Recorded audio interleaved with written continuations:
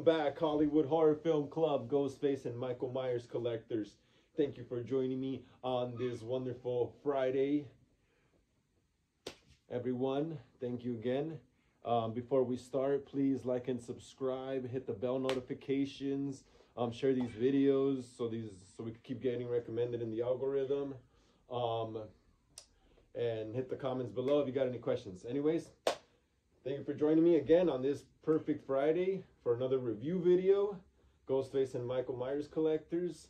And this week we're reviewing and unpacking the Halloween 2 Michael Myers Elrod knife. I've been waiting to get this knife for a minute, and like I said last time on my review of the Scalpel and Mask, Trick or Treat Studios is losing their license to all things Halloween 2 soon.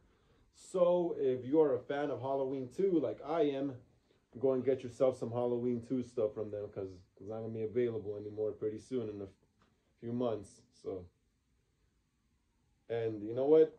I really like this knife a lot. It looks pretty damn real. It looks real as hell. It's huge too. It looks pretty much exactly like the knife that Michael gets off of Mrs. Elrod's counter when she's cutting up ham for a sandwich for Mr. Elrod. Looks exactly like it. Look, check out the picture. You saw that? It looks just like it. Just as big too. It's a huge knife. I know it's just a bread cutting knife, but I actually have a real one in my kitchen, and they're pretty damn pointy. Like, they're not really sharp from right here as much. They may look sharp because it's serrated, the knife, but they're really, really pointy. So I could see why in the movie they used it. Michael just stabs the girl's chest after she gets off the phone. Yeah, you could tell why they only used it once, because this knife was only like good for one kill. It's just a bread knife, just for one stab deep in there. This is an awesome knife, yo. I freaking love it, dude. It looks so freaking real. It looks really old school, like, has a very old school vibe to it.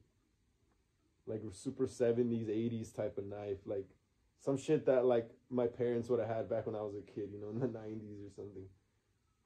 It's such an awesome knife. Here, let's take it out of the packaging. Gotta be careful though, it's foam, so don't want to ruin it.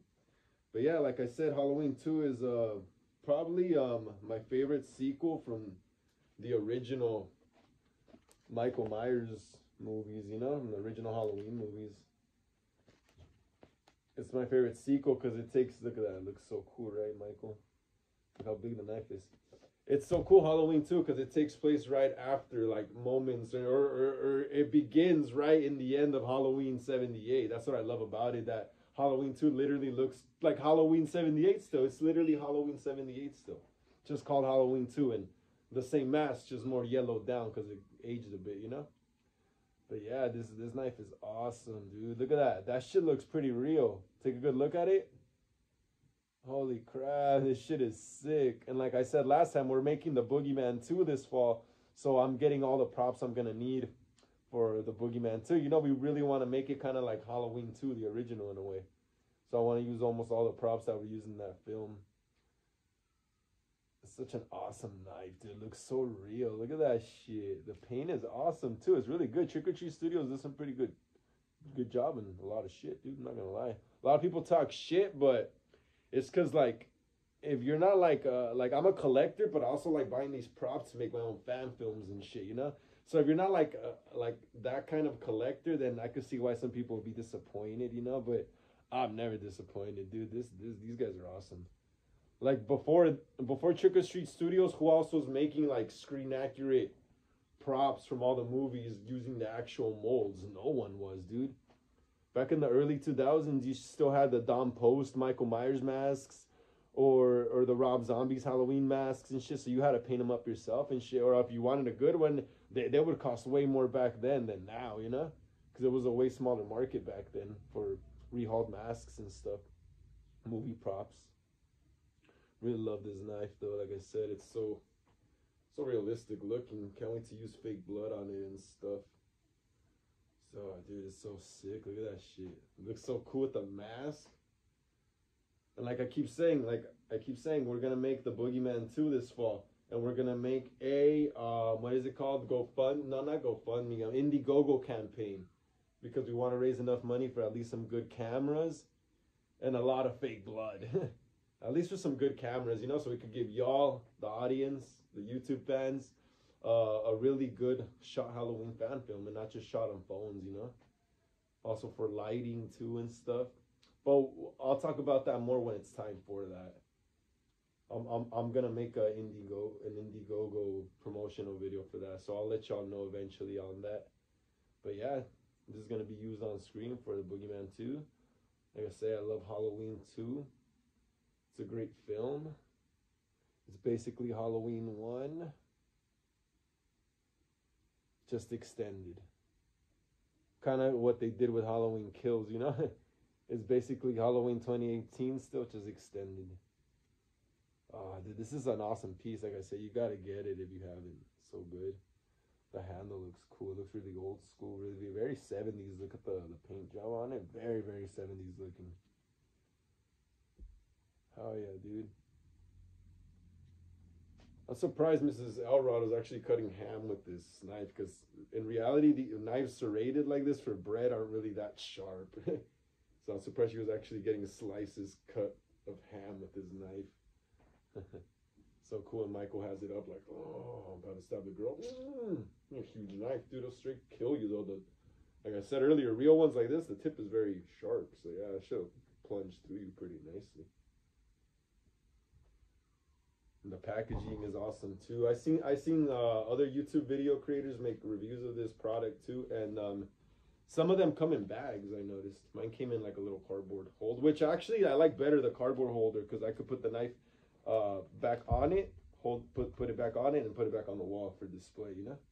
The bag, yeah, like if it came with the bag, I would have just had the knife laying around on my bed and like probably get damages like that. So I really like these, because you could you know, hook it back onto the what are these called again, the zip ties, and the knife will stay there, you know, and look nice on your wall, like my wall back here.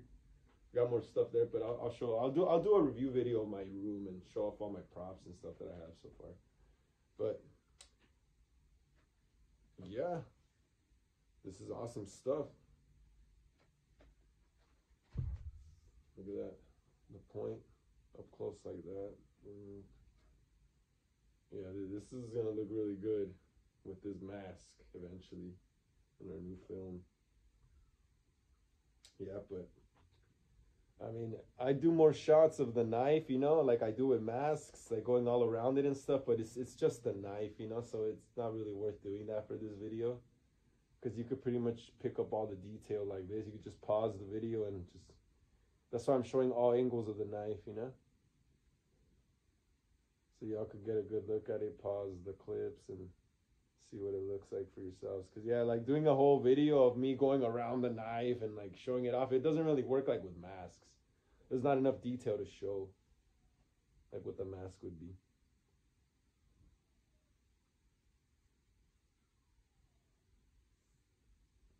Yeah, but like I always say, thanks again, Hollywood Horror Film Club, for joining me this Friday on this product review for the Halloween 2 Elrod knife used by Michael Myers in 1981's Halloween 2, made by Trick or Treat Studios. They're awesome. They make a lot of great shit. Like I said, they're losing the license to all their Halloween 2 stuff, so I'm gonna say it again. If you're a Halloween 2 fan like me, a hardcore one, you better get all your Halloween 2 props bought, because in a few months, probably like 2-3, they're not gonna have any of this anymore. And you're gonna get ripped off by scalpers online selling it for more, when it's way cheaper to get it from the actual company, you know? You would think it'd be the reverse. But yeah, thanks again, Hollywood Horror Film Club, for joining me. Please like and subscribe, hit the bell notification, like these videos so the algorithm keeps recommending us and we can keep making more horror content. Comment below if you have any questions about the Boogeyman 2 and how you can get involved with the Indiegogo campaign. Hit the comments below. Follow us on Instagram at Hollywood Horror Film Club. Like I always say, you know, thank you for all the support all the time, and catch y'all next time, y'all. Hey, yo, Frank, you want mayonnaise on your sandwich? Yes, please. What about mustard? No mustard. Alright.